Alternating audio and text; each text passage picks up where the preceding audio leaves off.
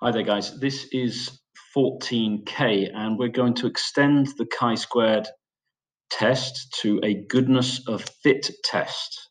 So this is pretty nice, actually. This is a good extension. And again, not all courses will do this. Often you'll just do the test for independence with a two-way table. But there's some occasions where you want to check whether or not your distribution fits what you expect it to fit. So here we go. Here's let's look at the example to see what we're talking about here. So it says Marius works in a fish shop. 1 week he measures 250 fish before selling them. His results are in the table below. So here we go. Here's his results. Kind of looks a bit like a normal distribution. Marius is told that the lengths of the fish should be modeled by a normal distribution with a mean of 19 and a standard deviation of 3. So that's the underlying population that we're expecting it to fit. So we've got lots of data here, which we want to check against the normal distribution.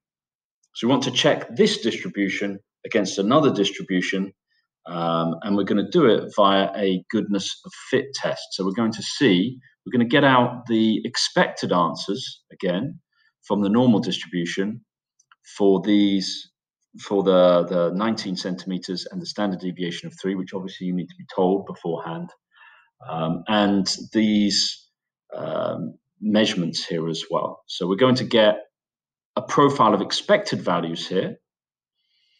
And like with the chi-squared test for independence, we'll then consider the amount of degrees of freedom here. And now, in this case, degrees of freedom will simply be the number of bits of information that you have take away 1.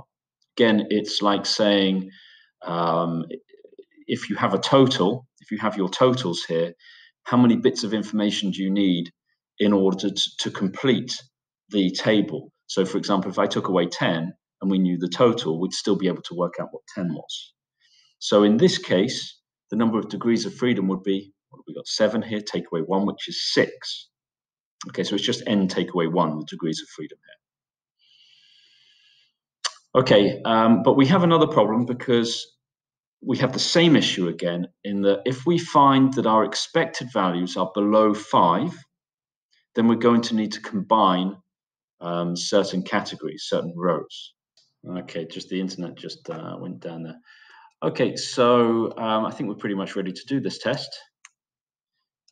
We need to find our normal distribution values that we expect, and then we're going to put in the information into a calculator in a set of tables. So we're going to put in the observed values and the expected values in a spreadsheet, essentially into our calculator, and then we're going to do this goodness of fit test. Okay, let's just check what they say at the start as well. They say for the uniform and normal distributions, we're doing this at the moment. They say these types of tests are called goodness of fit. They are measuring how closely the observed data fits with the expected data for a particular distribution. Okay, so potentially we could do this for a binomial distribution or a Poisson distribution as well. Okay, then it says the test for independence using contingency tables is an example of a goodness of fit test. You can use the test for goodness of fit with any distribution. That's what I was talking about. Okay, in chi-square goodness of fit test, the degrees of freedom, which we're calling V here, equals n minus 1. Right, okay, so let's get on with the question. Let's just get rid of that. And so to start off with, the question says, write down Marius's null and alternative hypotheses. So the null hypothesis is that his results follow the normal distribution. That follow the normal distribution with, you can say that we've got here that x is, if x has been mentioned, it hasn't, but we can call it x.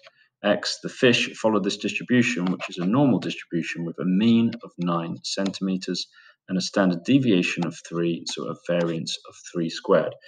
So the null hypothesis is that the information follows this distribution. So we're not just saying about the mean being 19, we're also saying that the standard deviation is 3. So we're not just testing for the mean, which we were testing for before when we were doing a z-test. Okay, so we're testing for both of those things. And of course, the alternative hypothesis is that it follows a different distribution. This is not the distribution that it follows. Let's check that with the book to see what they're saying on that one as well. I'm interested to see that. So, so X is normally distributed with a mean of 19 and a standard deviation of 3. Yeah, it's both of those things in this case. And H1 is that it's not normally distributed with these things. So it's one or the other. Okay, so then in part B, it says find the probability that the fish is less than 12 centimeters long. Okay, so we're now saying what's the probability? The probability that X, if you like, is less than 12 is what they're calling the length of the fish here. So the X is less than 12, as lowercase x as they're doing here. It's a probability that X is less than 12. And for that, when we do it on our calculator, we can say we don't need to stop at 0. Now, obviously, you can't get a fish length which is less than 0, but we're just looking to say what's the probability of getting everything which is less than 12. Otherwise, you'll have a problem. And your problem is that you could have the problem where your probabilities don't add up to 1. So when you find your expected frequencies, they won't add up to the same number as your total of 250. You know, if your expected frequencies add up to 0.9, for example, then when you times each of your expected frequencies by 250, then you'll get 90% of 250 in total. Okay, small point really. So we're going to do normal CDF. So probability, so scratchpad, probability, and we're going to go to distributions, and we're going to do a normal CDF, and the lower bound is negative infinity or whatever they've already got in the calculator, and the upper bound in this case is 12, mu is 19, sigma is 3, standard deviation is 3, and we can see we're getting an answer of nearly 1%, 0.009815. So the answer to A, 0.009815, and so on. Obviously, you'll give that to 3 significant figures after you've given the full answer. Okay, so this is your answer here. Okay, so part B says find the probability. Part C says hence find the expected number of fish whose length is less than 12 centimeters. So for that, we just need to say that probability, which is nearly 1%, of all of the fish. So of times by 250, which is 2.45 fish. Okay, you want to keep your decimal places for your answer here so that we can use them in the table later on. But your probability can go in, just going a little odd, there we go. So probability goes in there, and then your expected frequency will go in here, so it's 2.45. And you really want to keep a little bit more accuracy than that. So you can keep your accuracy, or you can store these things on your calculator, of course. Okay, now obviously we have an issue here in that we have an expected value which is less than 5.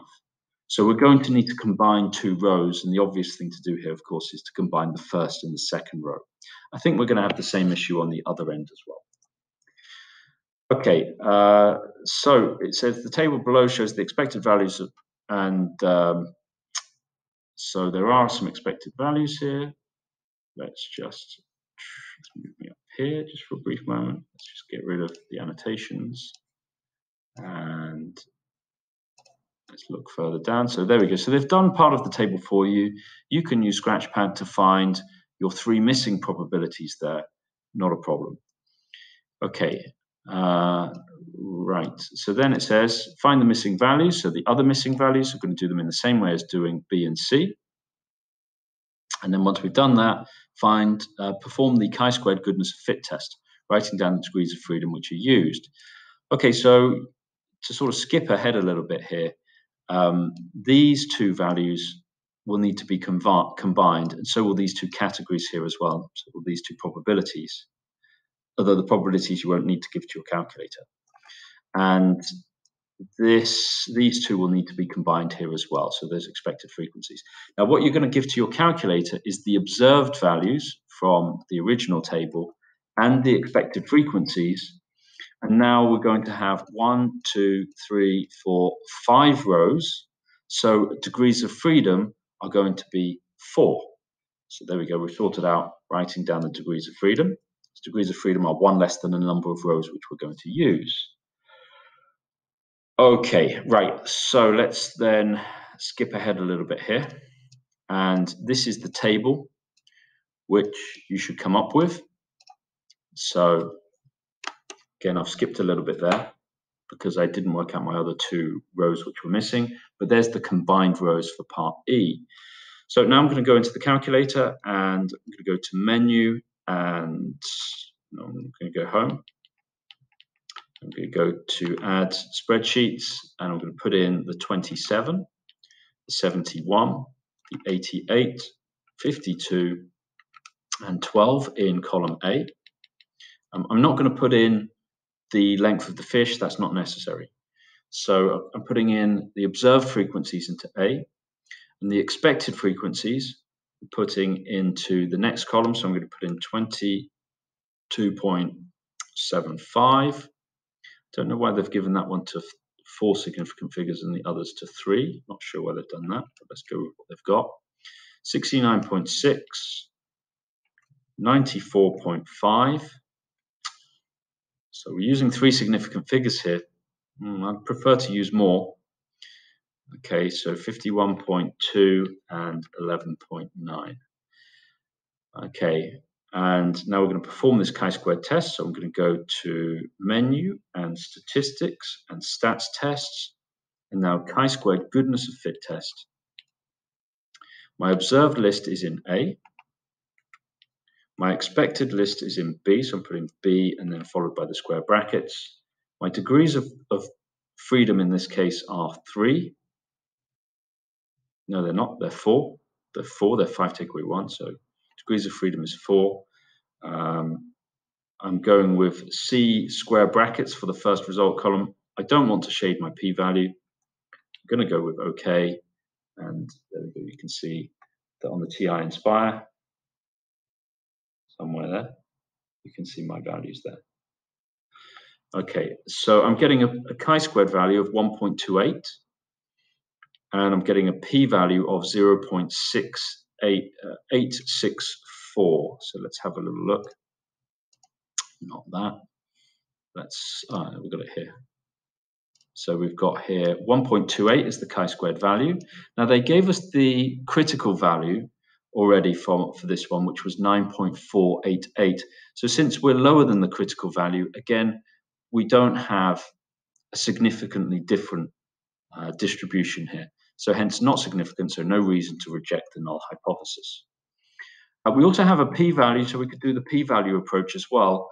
Seeing as we're trying to do this at a 5% level, if we had a p-value of underneath 5%, we would again accept the alternative hypothesis, but clearly we're nowhere near that in this case.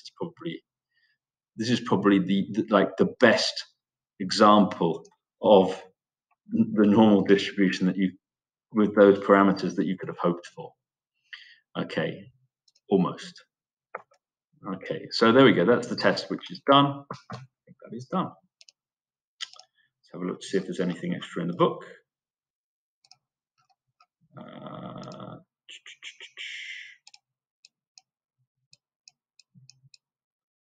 Okay.